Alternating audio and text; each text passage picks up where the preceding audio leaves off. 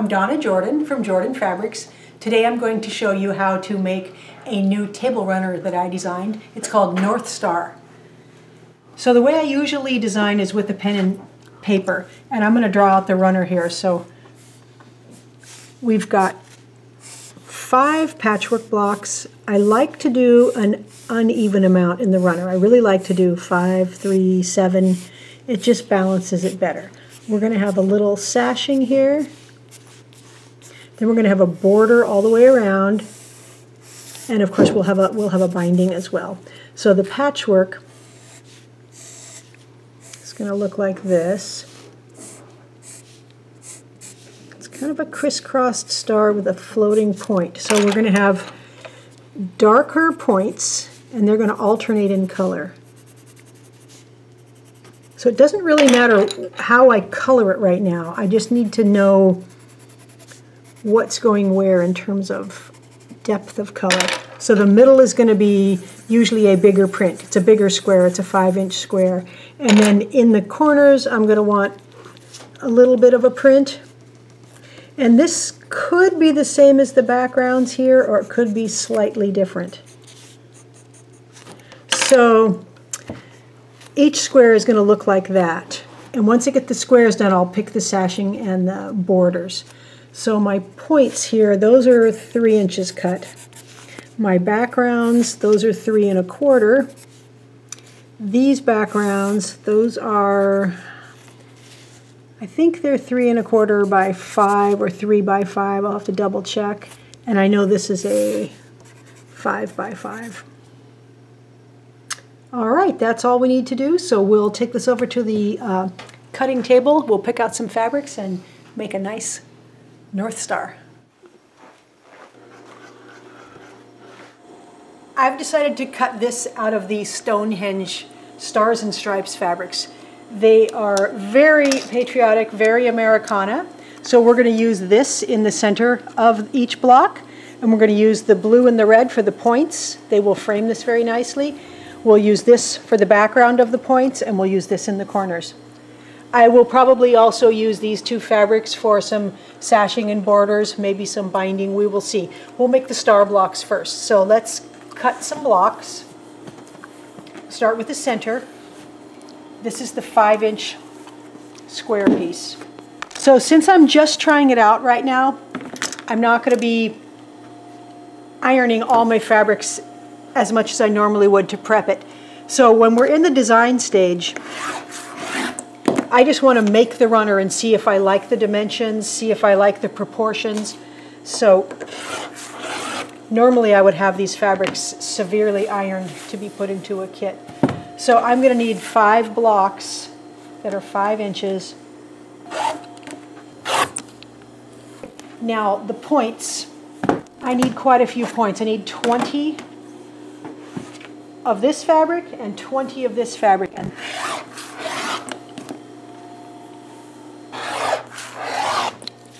So the points on this runner are what I call floating points.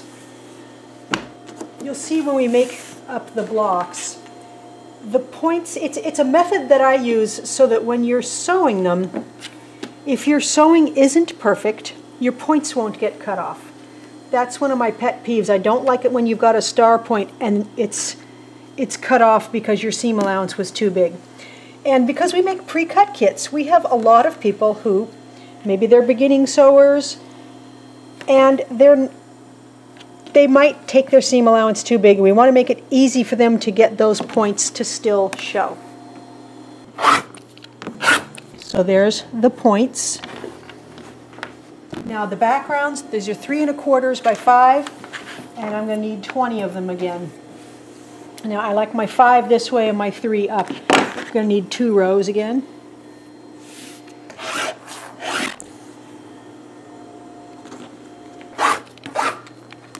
So these are the corner squares. These are 3 1/4 inches. Okay, that's all the cutting for the patchwork.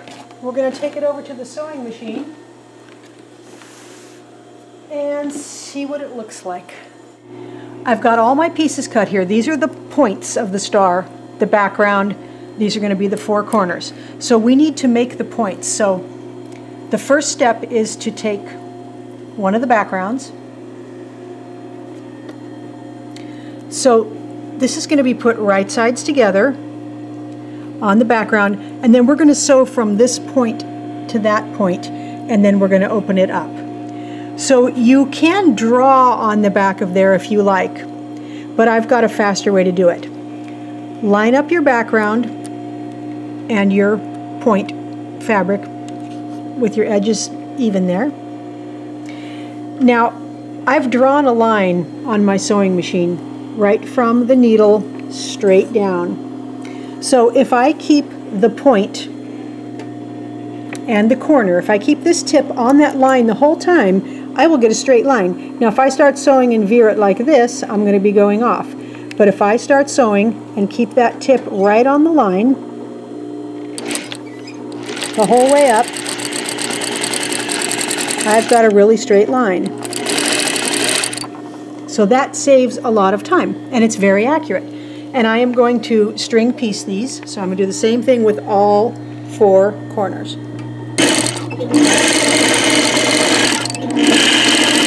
We're going to snip them apart, and we're going to take them over to the iron, and I'll show you how to open these up. Ready to iron. So I always want to press it flat before opening up. So just, you want to relax that seam because when it's on the bias, so it tends to stretch. Now we are just going to open this up and the corners meet. See how nice and neat that is? Now we'll give it a little pressing. A little steam. Same with this one.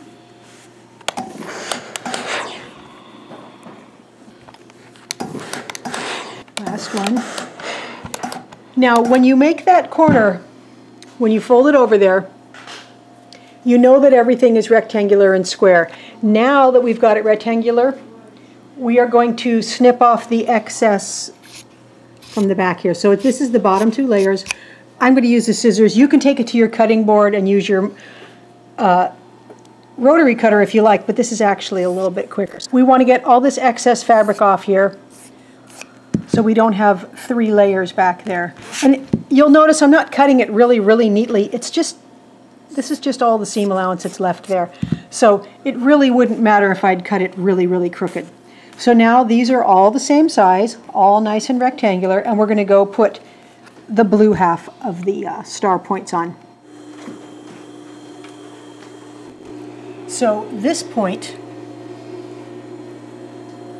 it's going to go right sides down on this bottom left corner, and we're going to sew here. Now again, I'm going to sew from here to here. I can use the line I've got drawn there, so let's get it lined right up on the edges, and we're just going to sew from this point to the bottom point. So you want that point on the line.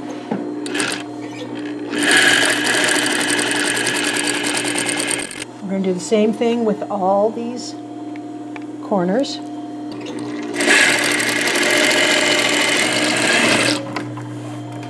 Now we'll take this over to the ironing board and iron these guys. Again, iron them flat. So that's just exactly how they were stitched. I just like to get it flat to relax that seam. Now we're going to open this up. Those corners will meet. And we'll trim off that excess seam allowance here. Ready to put the block together. So these are the points that are going to go around the center.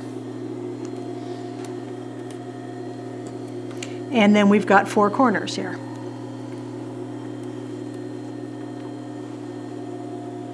So basically we're going to make 1 row, another row, and another row.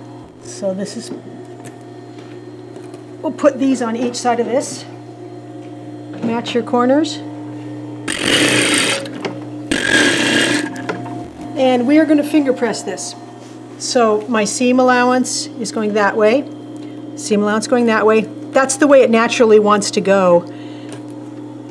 Same thing down here. So this 2 on the sides, Finger press to the outside there. Now we'll put these two on the center there. So I'm going to match up the edges, match up the corners, stitch right along here. Now we're not going to stitch to this intersection, we're only going to use a 1/4 inch seam. So this piece is exactly the right size, it's going to fit right on here, and we're going to sew with a 1/4 inch seam. So you see the intersection here? We're not sewing that far over, that'd be about a 1/2 inch over. We're going to just sew a 1/4 inch, which is right there. And I'll show you why in just a moment.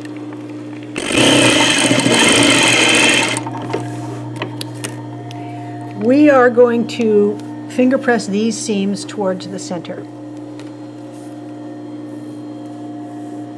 Now you're starting to see here, this intersection does not meet. It's an overlapped star.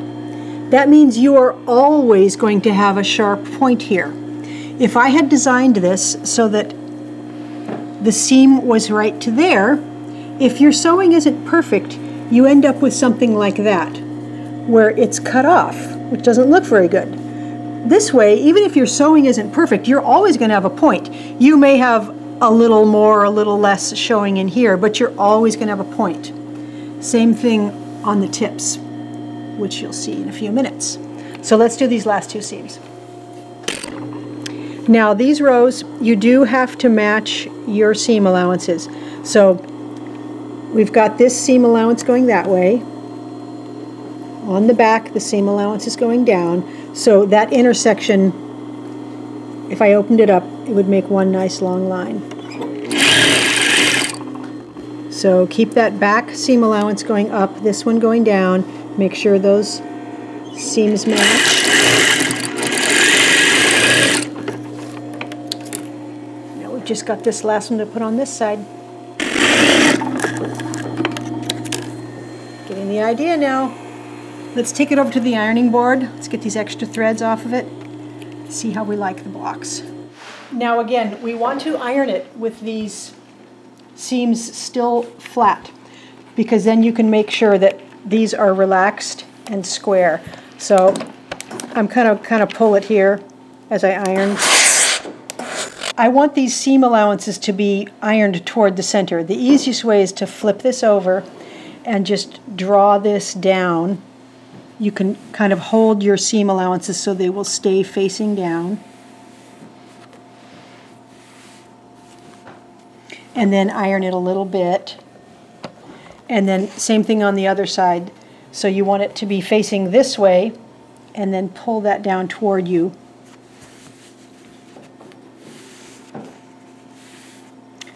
Iron it just a little bit. Now, I usually turn it sideways and I look and see if I've got it all squared up. My seams are facing the right way. And then I'm going to give it just a really good steam press as I pull open. Beautiful. So you'll notice this here, it's overlapped a little on purpose.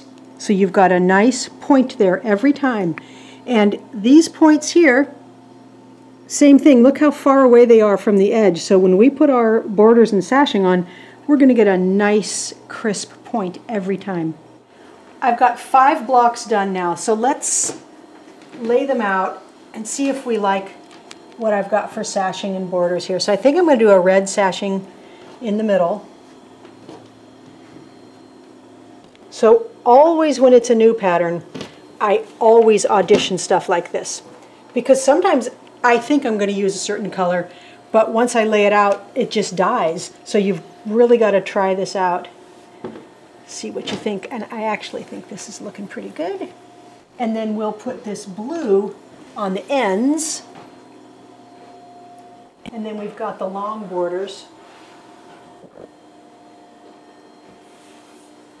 Oh, that frames it very nicely. Yeah, I really like that. All right, let's stitch them together and see how it turns out.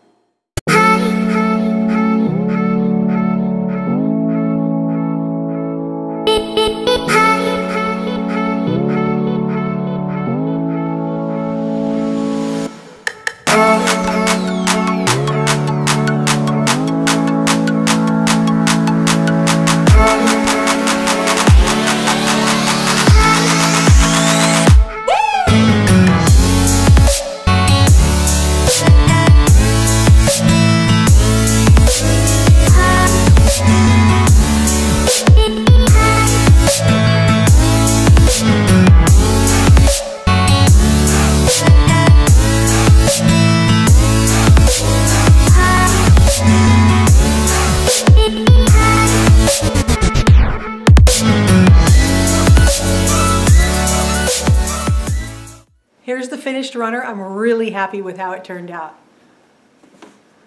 We will definitely have this pattern. You'll be able to purchase it as a download or as a hard copy that we can mail to you. And I'm definitely going to get my husband to cut these into kits. We'll have those available right away on our website. Now I want you to notice the stars here. The stars are what we call floating. So the points don't come all the way to the borders. That way the star is really highlighted and you get a nice crisp point every single time. The backing, it's another one of the Stonehenge fabrics. I like these with the writing to use on backs because if you cut it into small patchwork pieces, it doesn't show very much. This pattern, which we are going to call North Star, will come in other colors. Here's another one I made in batiks. So you can see how perfect this pattern is when you've got a nice, strong focal fabric. Here I've got a leafy batik, and I quilted it with leaves. A lot of times with your focal fabric or focus fabric, you don't want to cut it in real little pieces. You really want it to shine, and that's what we've done here. Thanks for watching our video. Be sure to subscribe and give us the thumbs up if you like it.